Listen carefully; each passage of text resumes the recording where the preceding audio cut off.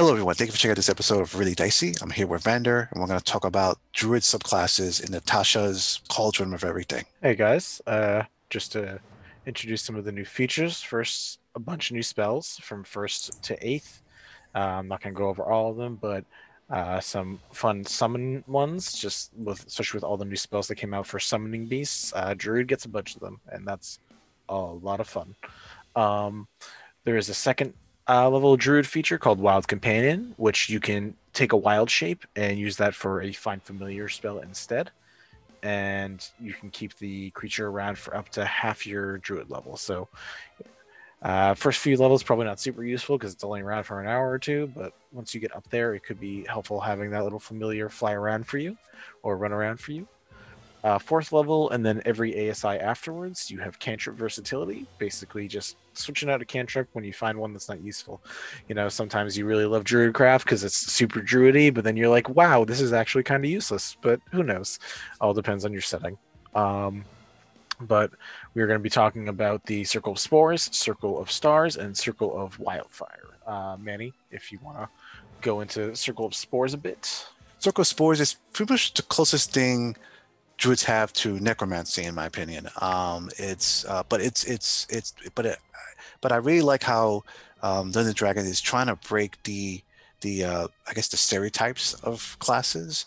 You know, with Barbarian we saw the Path of Wild Magic, and with Druids, I'm looking at the Circle of Spores, and it's a very different take on Druids, where they focus more on pretty much on death or spores, fungus, and things like that.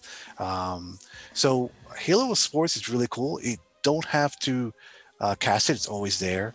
If a creature comes within 10 feet of you, they have to make a save throw or take some necrotic damage. I think that's really fantastic. Sixth level, you get Fungal Infestation, which you can animate a corpse. So it's not a zombie per se. It does have a zombies. It is considered to have a zombie stat block, but it's actually more of a fungus creature that's inhabiting it, that's making it alive, which is I think from a role play perspective, that's a really interesting thing. What did you like about it?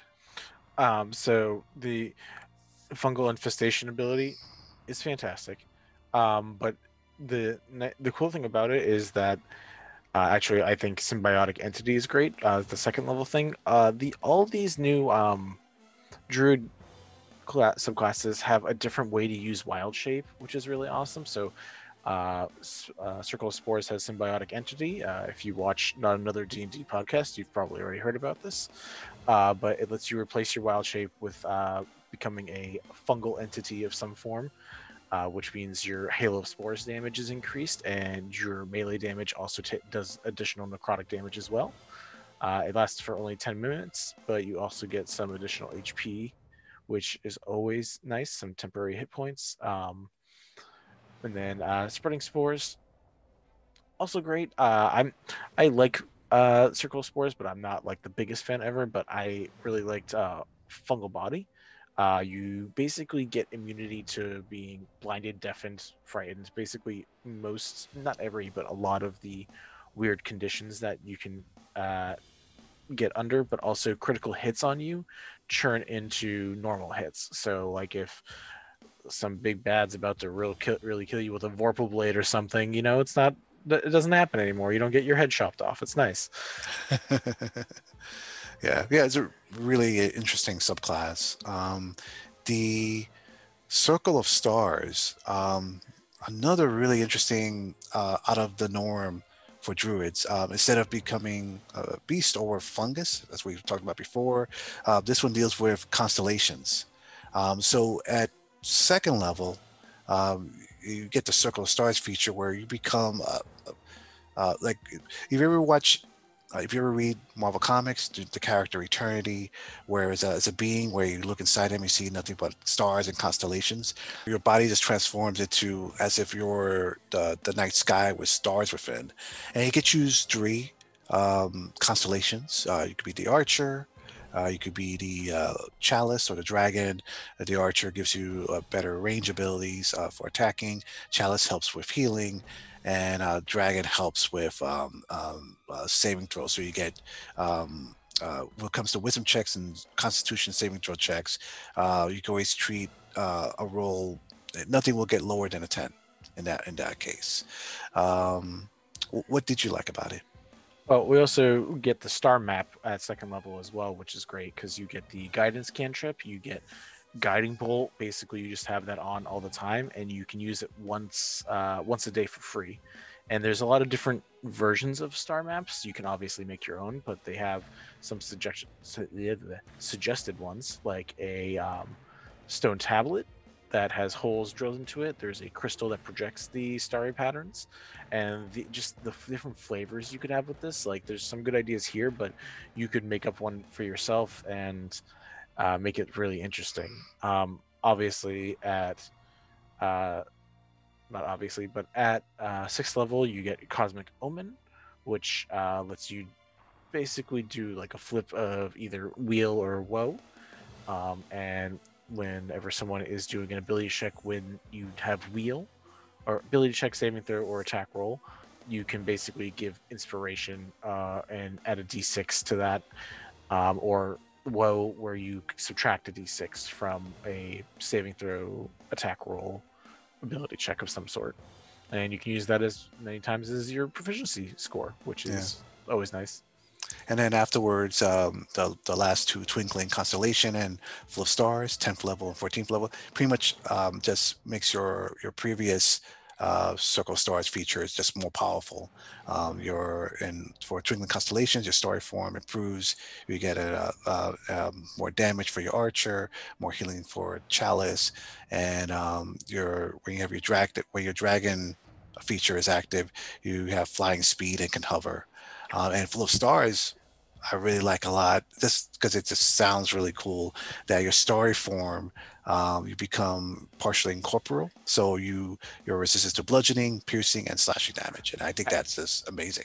I really see that's the only issue I have is full of stars, because they had the ability to say if you're incorporeal, you could pass through things and get like a couple other small like benefits that like realistically don't change gameplay too much, but have those little advantages that are super helpful. Like you have dark vision out to 300 feet just because you're part of the starry sky now, or being incorporeal and being able to pass through things. I really would have liked to see a little more on that capstone.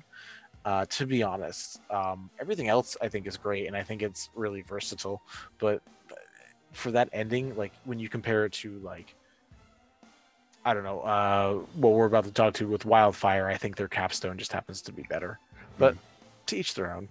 Yeah. Circle of Wildfire, at first, I wasn't sure if I would like it. I still have trouble understanding it when it comes to like role playing. Because to me, the idea of using druids using fire to heal, to me, is like, to me at first, I was like, okay, what's going on here? But if you think of the phoenix, if you think of nature, of using fire to heal itself at times, it totally makes sense. So the really interesting thing about Circle of Wildfire is that you have a fire-shaped companion, a beast of some sort, a wildfire spirit, and you can choose of what the spirit could look like. It could look like a fox, a dog, a cat. It has this as a stat block for it for your game master. What did you think of this? I enjoyed it. I think there are certain things that like they could have done better, just because we had Phoenix Sorcerer, which was like a really awesome fire-based spellcaster. Um, I think this is obviously very different. Like they both have the healing notions of fire versus just going the full evocation blaster. Even though you still have some of that here, but I think having the wildfire spirit is nice. I don't like that it takes a wild shape, because in addition to the wild companion that you can potentially have, like everything is taking up your wild shapes, and like you only start with two of those, so like it really runs your options ragged really quick with honestly all of these. um but what I do like the wildfire spirit. I like having that stat block that I can work onto like a flying creature or a running creature or whatever type.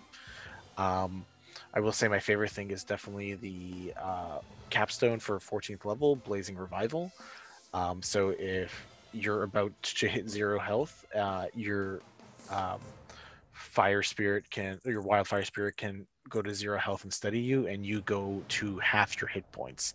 And it does again go more to that Phoenix vibe, but in general, that idea of like purging and healing of fire, I like a lot. Yeah.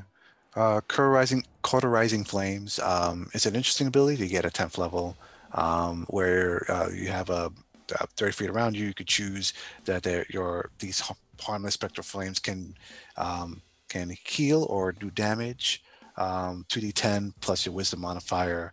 And you can use this reaction a number of times equal to your proficiency bonus. It's interesting. For me, it's a little bit different way of thinking, but it's to me, it's not terrible.